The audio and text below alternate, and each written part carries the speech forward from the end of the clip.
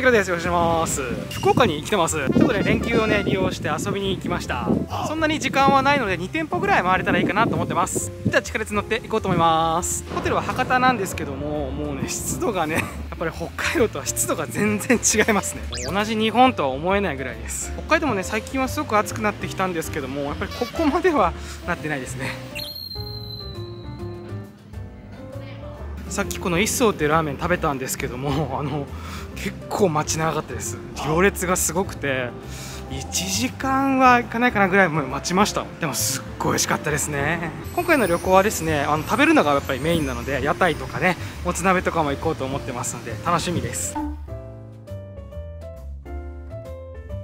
福岡は地下鉄がそんなに複雑じゃないので助かりましたね。札幌と同じくらいだなって感じです。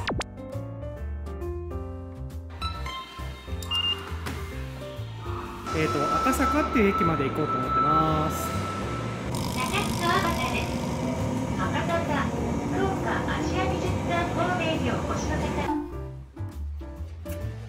いや、さすがにマスクしてらんないですね。もうこれは暑い。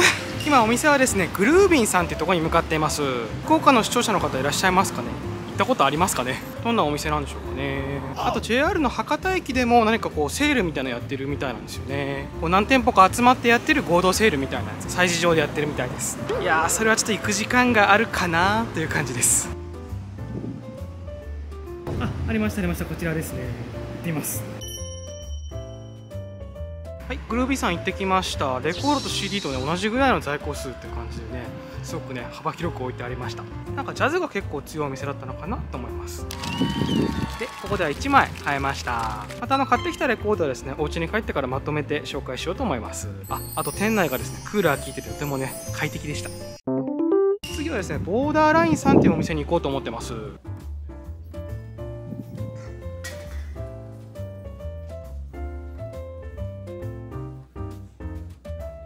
ボーダーラインレコードさん行ってみましょう。はい、ボーダーラインレコードさん行ってきました。すっごい店内広かったですね。こちらもレコードたくさんあって楽しめました。こちらでは2枚買うことができました。店員さんがですね、すっごい優しくて、これまで行ったレコードさんで1、2を争うぐらい優しかったです。僕の買ったレコードについていろいろと教えてくれたりねしました。で、今回はこんな感じで終了です。ちょっと時間がなかったので2店舗しか回れませんでした。買ったレコードは後ほどお家でまとめて紹介します。それでは美味しいものをたくさん食べて満喫していこうと思います。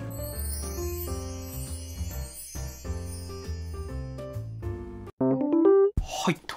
ということで福岡から帰ってきました。といっても次の日なんですけどね。いや、福岡ね、本当に暑かったですね。やっぱりね、北海道と全然ね、もう別物って感じでしたね。北海道も最近暑い日はあるんですけどね。ちょっとこれ見てください。この意味わかんないぐらい日焼けしちゃいました。これ見えますかね。ちょっと真っ赤になっちゃって。で、僕の日焼けとかはどうでもいいんですけどね、はい、レコードを紹介しますね。ということで、買ってきたものを紹介します。じゃあ、先に行ったのは、グルービーさんですね。そこでは、はい、JOEPO の、ザ・ベストステーション1980から1984っていうものです。エポの要するにベスト版なんですけども、いろんなのがバーって入ってるっていうよりは、ちょっとかいつまんで入っているっていう感じで、で、その中のさらにですね、ベスト版が欲しかったっていうよりはですね、リミックスバージョンは結構いろいろ入ってるので、それがちょっと欲しかったんですよね。一回東京で見つけたんですけども、その時ですね、ちょっと2000円ぐらいして、ちょっと高いかなと思って買うのやめたんですよね。で、今回はこれ500円でなんとあったのでね、買いました。見つけれてよかったです。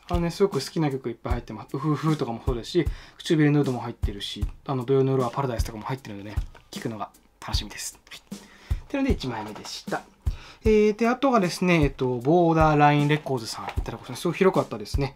そこで買ったのはこちらです。はい、渡辺真知子さんの海に連れて行ってってアルバムですね。最近すごいまた再評価をなんか受けてるみたいな感じのですよね。カモメが飛んだ日がね、入ってるアルバムなんですけども、聞いたことなかったので買ってみました。サブスクとかもあるんでしょうかね。ちょっとまだ探したことなかったんですけど、サブスクも見てみよう。はい、で、これは1000円ちょっとぐらいで買えたかな。そして次ですね。これが一番今回の目玉というかね、嬉しかったです。はい。こちらです。ニック・デカールのイタリアングラフィティの、これ日本版ですね。US 版はすでに持っているんですけどね。また2枚目買ってしまいました。なかなかニック・デカールもなんか最近出回らないっていうかね、あんまり見ない気がするのでね、あったのでつい買っちゃいました。で、あと US 版持っているんですけども、ここはね、カットされてるバージョンなんですよね。で、ちょっとジャケットがあまりよろしくなかったので、これも本当に状態ツルツルピッカピカっていう感じだったので、お家に飾るように今度買いました。で、裏がですね、いきなりライナーノッツがついてて、なんか店員さんによるとどうやらこれ日本版のセカンドプレスみたいですね。本番のやつはですね、このニックデカルが2かって笑ってるやつが入ってるんですけども、それがないバージョンらしいですね。どうやらね。イタリアングラフィティ本当に大好きです。元祖ね、AOR なんて言われてるアルバムですよね。大好きです。US 版本当に音がいいのですけども、日本版はね、どんな音になってるのかちょっと聞くのが楽しみなような、怖いようなっていう感じですね。はい。これはですね、2980円だったかな。ちょっとしたけど全然 OK っていう感じでした。という感じで今回はですね、3枚買ってこれました。ちょっとあんまり時間がなかったのに2店舗しか開けなかったんですけども、福岡も結構ね、レコードさんいろいろある感じでしたね。また次いつ行くになるのかはちょっとわからないんですけども、行った時はいろいろ買っていこうと思います。美味しいものも本当に福岡はたくさんあってね、楽しかったですね。はい。もつ鍋とか、豚骨ラーメンとか、ね、ラーメン2回ぐらい食ったんですけど。はい。その動画もなんかそのうち作れたらなと思ってます。はい。はい、そんな感じで、じゃあ今回は、旅以上です。またね、いろんなとこで旅して、レコード買っていこうと思ってますので、皆さんの街に行きます。なんでね、はい、よろしくお願いします。それではご視聴ありがとうございました。